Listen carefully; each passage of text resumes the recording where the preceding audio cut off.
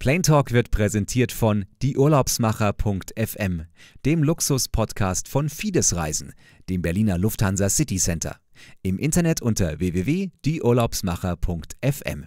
Liebe Freunde der Luftfahrt, liebe Kolleginnen und Kollegen, liebe zukünftige Kolleginnen und Kollegen, ich sitze hier mit Thomas Eigner, den Chef von Pilots ITV, und spreche mit ihm über das Thema Verkehrsfliegerschule der Deutschen Lufthansa. Ich wünsche Ihnen dabei viel Spaß und viel Vergnügen.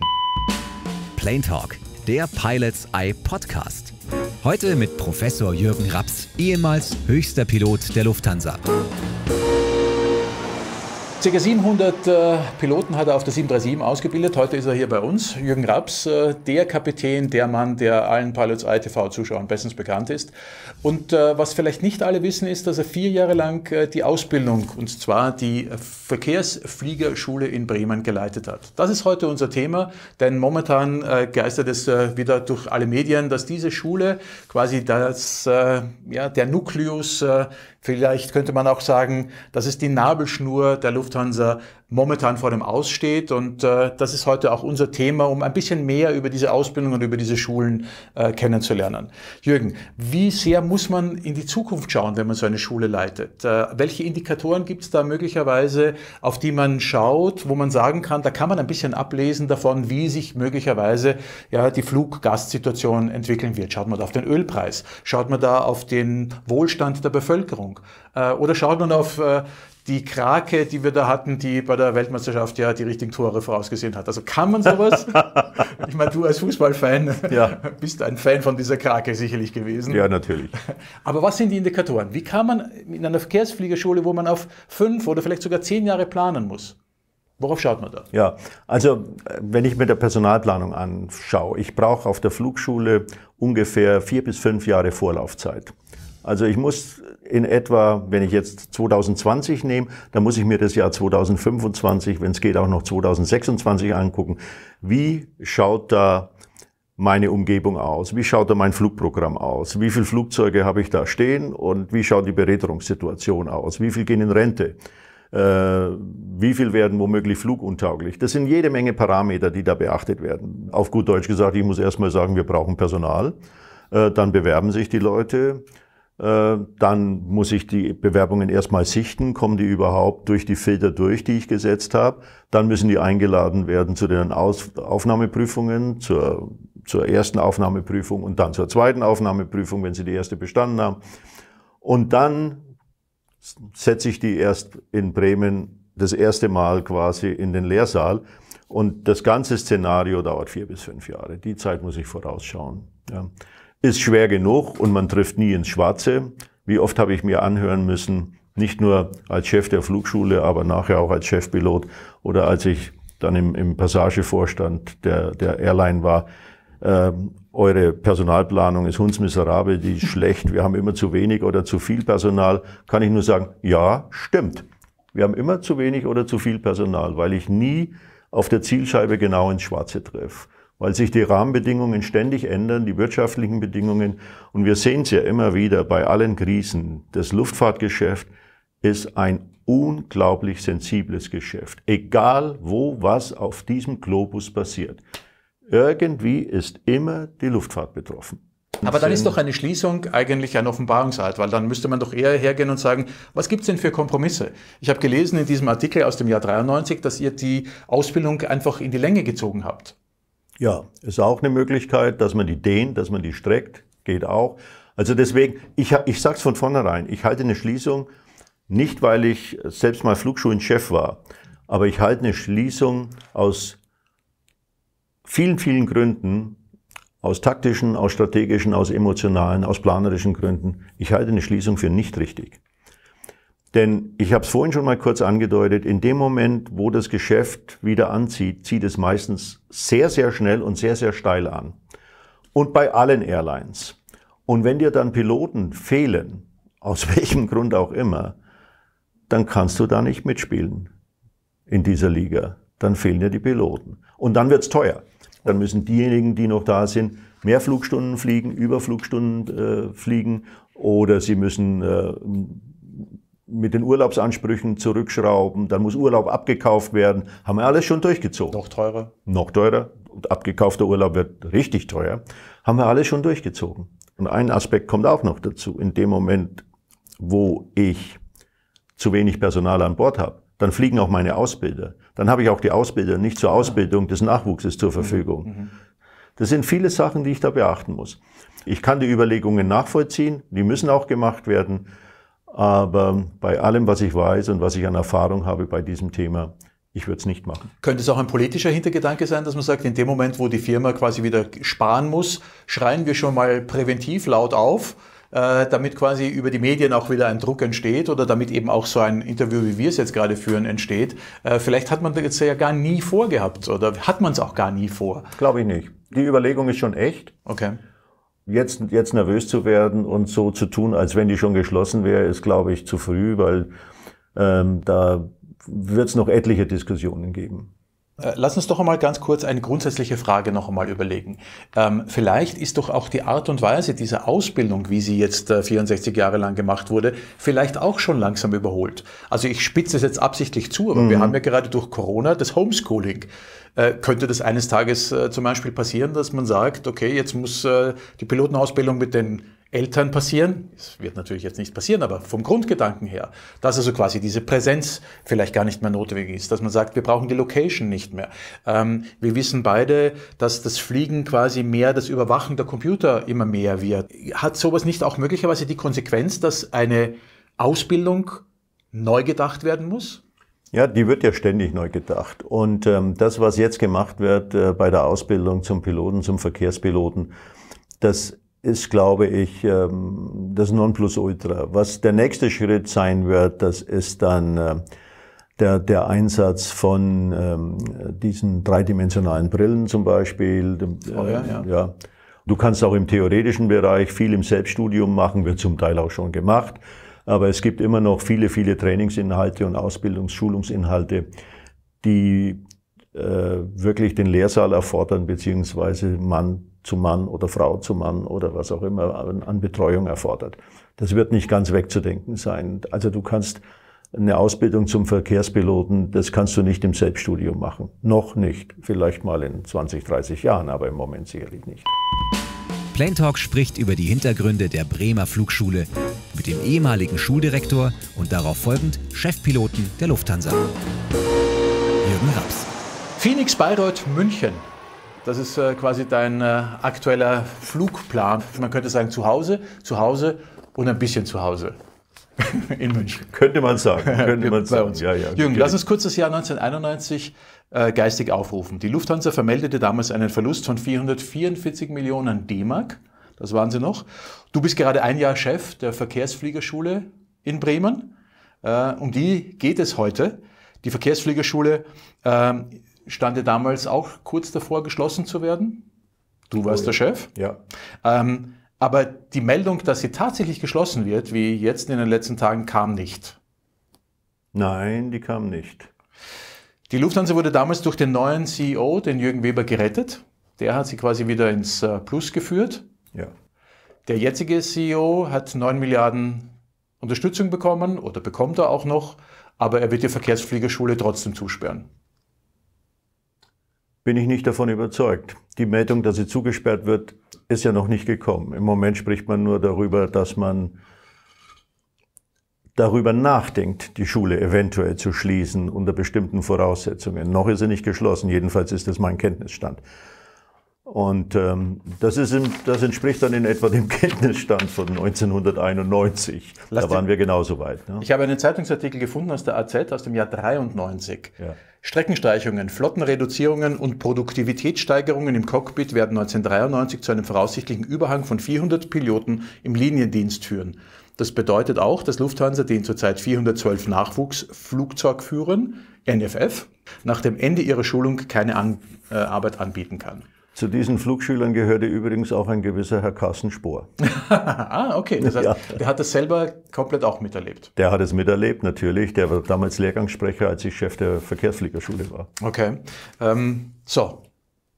Ich habe das Gefühl, das ist so ein permanentes Auf und Nieder und dass so eine Schule geschlossen wird, ein bisschen wie ein Seismograph ist. Kann man aus diesem Wunsch, die Schule zu schließen, die gesundheitliche Situation der Mutterfirma ablesen? Ja, natürlich. Also zu solchen Entscheidungen wird immer gegriffen, wenn es dem Unternehmen schlecht geht, ist ja klar, wenn Liquiditätsprobleme auftreten. Also, dass darüber nachgedacht wird, darf einen nicht erschrecken. Das ist ganz normal. Es wäre schlimm, wenn nicht darüber nachgedacht würde. Aber ob sie nun geschlossen wird, das ist sicherlich keine einfache Entscheidung, weil es auch sehr schwer ist, in die Zukunft zu blicken, vor allen Dingen unter dem jetzigen Aspekt dieser Pandemie, die einzuordnen und für die nächsten Jahre zu skizzieren, wie sich der Luftverkehr entwickelt wird, ist enorm schwierig. Und ich glaube, sagen zu dürfen, schwieriger als damals in den 90er Jahren. Aber wie kann man denn eine Flugschule zusperren, wenn man quasi als Fluglinie auf Piloten angewiesen ist?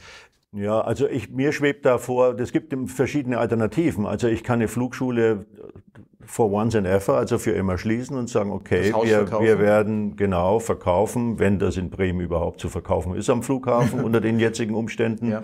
Das sind ja doch einige Immobilienwerte, die da stehen und auch die Größenordnung ist ja nicht zu verachten.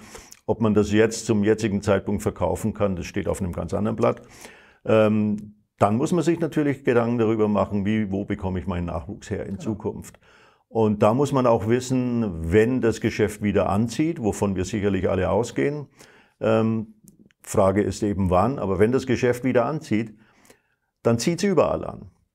Und dann ist der Markt an guten Verkehrspiloten, der ist sehr schnell leergefegt. Und ob sich eine Airline wie die Lufthansa auf sowas einlassen will, da setze ich mal ein ganz, ganz großes Fragezeichen.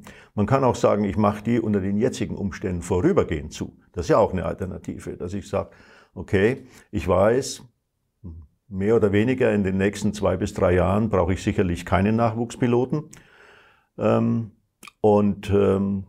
ich mache die Flugschule als Kostenträger, ist ja nun, mache ich die 2 bis 3 Jahre dicht und fahre sie dann wieder an, um dann wieder Nachwuchspersonal zu rekrutieren. Die Schwierigkeit, das wollte ich sagen, der Planung und die Parameter, die da beachtet werden müssen, wenn du wieder Personal brauchst, die ist schon immens. Damals schwirrte der Begriff des Campus Hiring durch die Gegend. Wurde auch überlegt, wenn wir zumachen, machen wir nur noch Campus Hiring. Das heißt, wir greifen halt das beste Personal von anderen Flugschulen ab oder von anderen Airlines ab. Es funktioniert nicht. Bei der Menge, die eine Gruppe wie die Lufthansa braucht, mit jetzt in voller Schönheit 750 Flugzeugen, die natürlich jetzt zum Teil nicht fliegen, aber in ein paar Jahren werden die wieder fliegen. Die kriegst du nicht. Vor allen Dingen nicht, wenn du sie brauchst.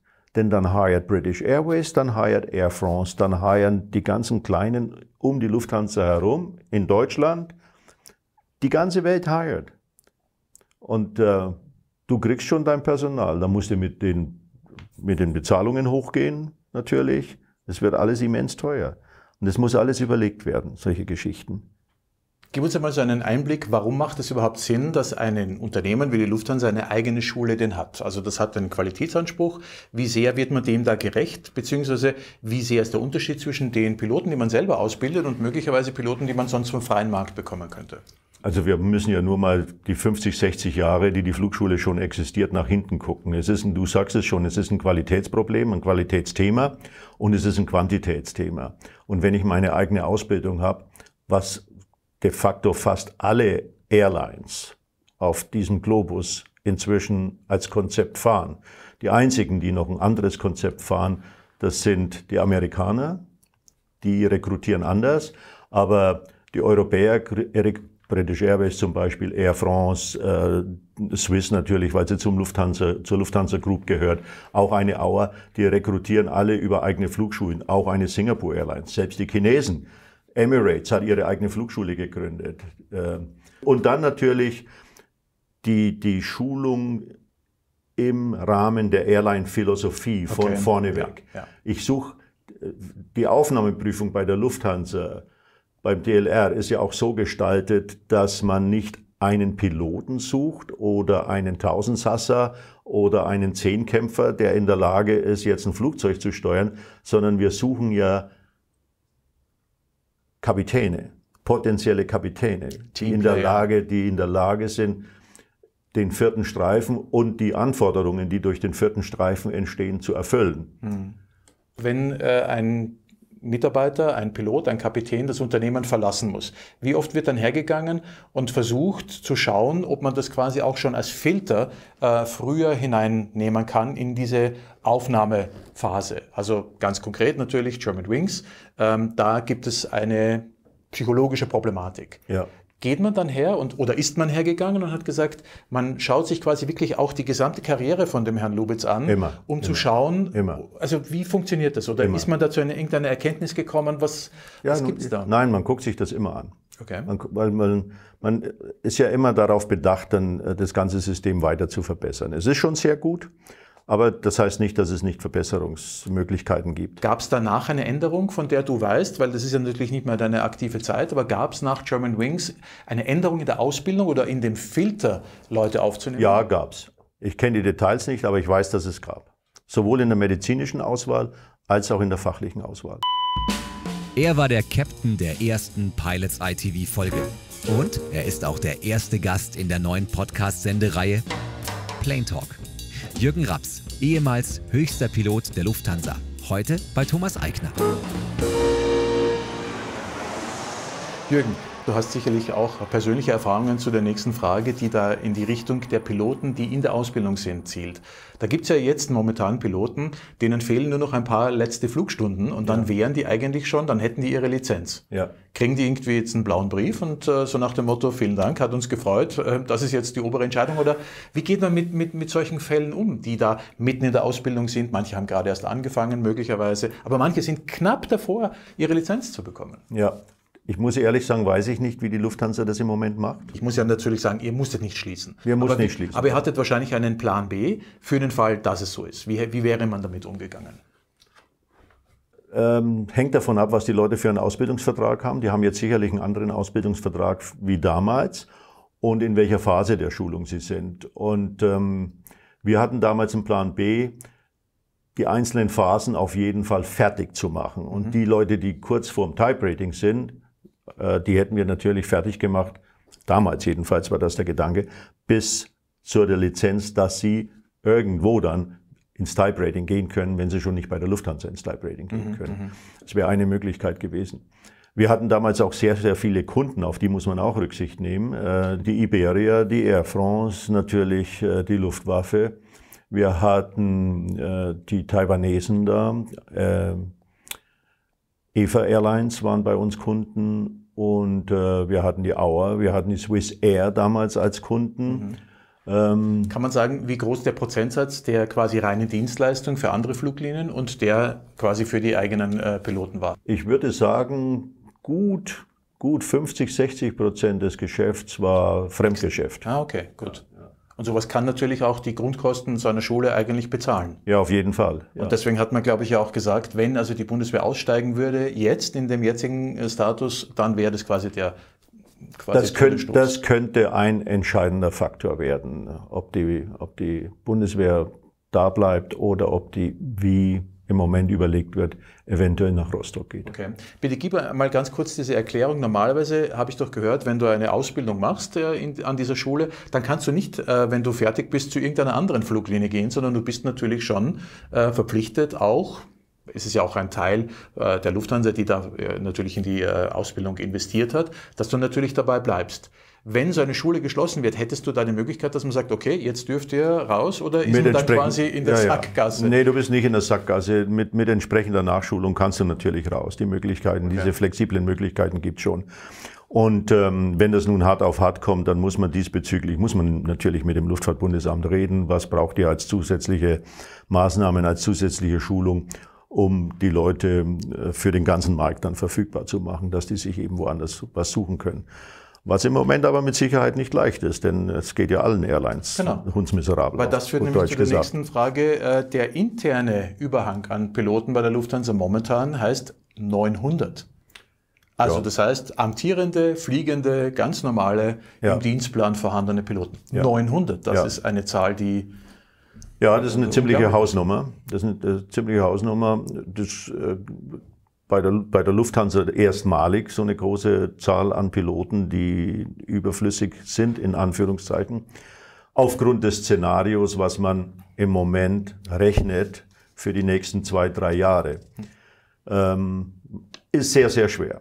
Also ich bin nicht mehr im Management, aber ich stelle mir im Moment die Einordnung der nächsten 2-3 Jahre, die Wachstumsraten, die da stattfinden und wo die stattfinden, als extrem schwierig vor. Vor allen Dingen haben wir pausenlos wechselnde Rahmenbedingungen. Gerade heute Morgen lese ich wieder in einer elektronischen Zeitschrift, dass sich morgen oder übermorgen die Ministerpräsidenten der Länder unter Führung von Gesundheitsminister Spahn darüber einigen wollen, dass man diese Pflicht zum Corona-Test, wenn man aus einem Risikogebiet kommt, wieder aufhebt und die Leute, die aus einem Risikogebiet kommen, egal mit welchem Verkehrsmittel, erstmal 5 Tage in Quarantäne müssen und danach den Test machen. Das killt natürlich wieder alle Wachstumsberechnungen der Airlines und der ganzen Reisebranche. Weil wenn jemand, was weiß ich, nach Spanien will oder der fliegt in ein Risikogebiet oder kommt aus einem Risikogebiet, aus welchem Grund auch immer, dann wird er sich schwer überlegen, bei 5 Tagen Quarantänepflicht, ob er diese Reise überhaupt antritt. Erzähl doch deine eigene Geschichte, weil du wolltest ja nicht nach Deutschland kommen. Und ja, mit 2 Wochen Quarantäne ist das Ganze natürlich witzlos. Okay. Um es mal ganz frei zu sagen. Also das lässt sich quasi 1:1 umlegen, auch auf den Massentourismus oder Massenverkehr, dass man sagt, je länger Quarantäne verordnet ist, desto weniger wird geflogen. Ja, klar. Also das heißt, Spahn macht mit so einer Entscheidung, der hat ja natürlich nicht die Lufthansa im Auge, aber kann der quasi eine Fluglinie komplett kaputt machen. Die ganze Reisebranche. Okay. Ja. Was wäre denn die richtige Lösung? Wenn Spahn mich jetzt fragen würde, wo gäbe es einen besseren Weg aus der Sicht eines Airliners?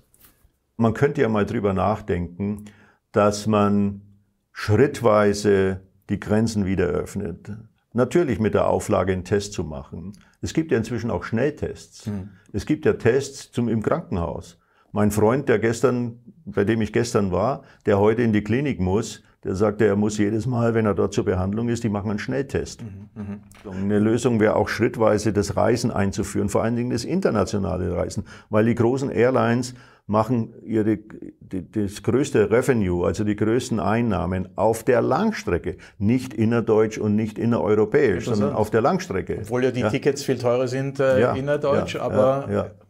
Je mehr du das erzählst, desto mehr denke ich eigentlich an diesen Wettbewerbsvorteil WLAN. Also es gab ja Fluglinien, die gesagt haben, bei uns ist es kostenlos und die haben sich dadurch einen Vorteil erhofft. Ja. Könnte man sowas nicht mit einem Schnelltest machen, wo man sagt, pass auf, wenn du mit uns fliegst, dann kriegst du sofort einen Schnelltest am Flughafen schon, musst nichts dafür bezahlen und kriegst einen Attest, einen Stempel und dir geht's an? Ja, da müssen aber viele mitspielen bei dem Thema. Ne? Das ist eine politische Entscheidung. Will man das oder will man das nicht? Also kein doofer Gedanke. Sondern Nein, überhaupt kein doofer Gedanke. Das wäre zum Beispiel eine Möglichkeit, so einen Schnelltest vor dem Flug zu machen und dann, wenn man ankommt in dem anderen Land, wo jetzt 5 Tage Quarantäne sind, dann kannst du ja sagen, okay, du gehst jeden 2. Tag zum Schnelltest. Wäre ja eine Möglichkeit. Aber wir waren bei den schwierigen Rahmenbedingungen und gesetzt den Fall, vielleicht passiert es ja, dass wir relativ schnell einen Impfstoff bekommen. Da hat ja die Airline-Branche immer wieder gezeigt, dass sie unheimlich schnell recovert, dass sie unheimlich schnell wieder hochfährt. Das war 2001 nach den Anschlägen aufs World Trade Center oder auf die World Trade Center in den USA so. Das war 2008 bei der Lehman Brothers Krise so, wo man auch dachte, oh, das dauert ziemlich lang. Und nein, die Airlines die sind da unglaublich flexibel und schmeißen sehr schnell den Riemen auf die Orgel und fahren sehr, sehr schnell wieder hoch. Und wenn das der Fall sein sollte, dass in absehbarer Zeit bis zum Ende des Jahres, vielleicht sogar schon, hoffentlich, eine Impfmöglichkeit besteht, dann wird es sehr schnell gehen, dass wir nächstes Jahr fast back to normal sind. Das traue ich mir vorauszusagen. Wir haben ja heute den Fokus, dass wir über die Flugschule sprechen und über das mögliche Ende der Flugschule. Ja. Ein wichtiger Aspekt, den ich von einem Kapitän gehört habe, war zum Beispiel im Rahmen dieser 380er-Situation. Wir haben die 380er quasi einen Teil davon gegroundet. Die sind sogar schon teilweise in Spanien, also auf dem großen Parkplatz. Ja. Einer von den 380er-Kapitänen hat jetzt den Hinweis bekommen, dass die Lufthansa gar nicht mehr seine Lizenzerhalt weiter bezahlt, weil sie davon ausgehen, dass die 380er gar nicht mehr zurückkommt. Gut, schlecht, was kann man so jemandem empfehlen? Der ist Kapitän, der war irgendwie total konsterniert, weil er gesagt hat, ja, aber kann ich mir das jetzt selber bezahlen? Keine Ahnung, also das klingt so, Corona auf der einen Seite ist quasi die angezogene Handbremse und die Lufthansa auf der anderen Seite oder die Fluglinie, es wird nicht die Lufthansa alleine so sein, Nein. sagt, wir investieren jetzt nicht mehr momentan in dich, wir schulen dich auch nicht um, sondern es ist so eine Pattsituation, du kannst nicht nach vorne, aber auch nicht zurück. Ja. Ich finde es gar nicht so schlimm, wenn die 380-Lizenz im Moment nicht aufrechterhalten wird. Das macht ja Sinn. Das Flugzeug steht, fliegt auf jeden Fall vorläufig nicht, fliegt wahrscheinlich auch nächstes Jahr nicht. Das kommt ja leicht über die Lippen. Nee, das kommt ja gar nicht leicht über die Lippen. Ich verkneife mir die Tränen dabei. Aber es ist gar nicht so schlimm. So ein Type-Rating kannst du ja relativ schnell wieder zum Leben erwecken. Also falls die Lufthansa von heute auf morgen entscheidet, naja, vielleicht waren wir da doch ein bisschen zu negativ, ein bisschen zu pessimistisch. Wir lassen noch von den 14 380, lassen wir vielleicht noch 4, 5 oder auch 6 fliegen. Die Lizenzen sind schnell wieder zum Leben erweckt. Bei der 340 ist es anders. Ich glaube, die soll gar nicht mehr zurückkommen, weil die quasi die unwirtschaftlichste ist. Ja, und da muss man die Leute natürlich entsprechend umschulen. Da hilft ja alles nichts. Man braucht sie ja irgendwo. 900 braucht man nicht, aber die müssen dann abgebaut werden. Im Moment wird ja nach wie vor verhandelt mit den Gewerkschaften, ob man nicht eine Lösung hinbekommt, um Personal nicht entlassen zu müssen.